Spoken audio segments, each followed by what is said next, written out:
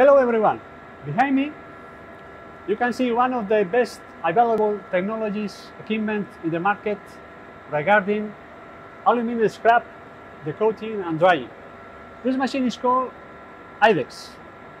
The machine is composed by a rotary kiln for the continuous scrap decoating, a post-combustion chamber equipped with burners for pyrolytic gases incineration, a recirculation fan between both equipment to reuse part of the energy generated in the post-combustion chamber for the decoating process.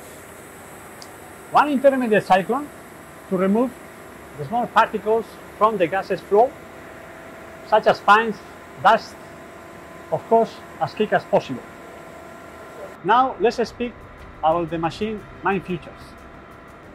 Removes the organic coatings, paints, inks, lacquers or others, plus paper, plastic, oil and humidity from the aluminum scrap surface by their controlled volatilization under a thermal pyrolysis process.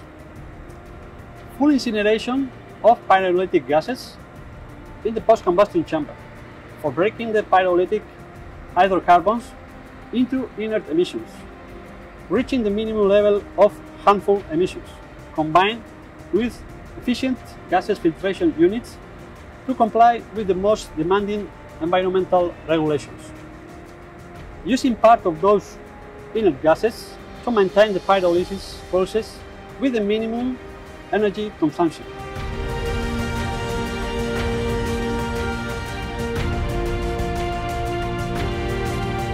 The decoated material is charged into the melting furnace still hot, decreasing the required energy for melting, improving again the overall recycling plant energy consumption.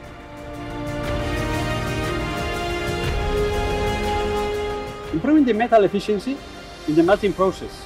Only clean metal is used.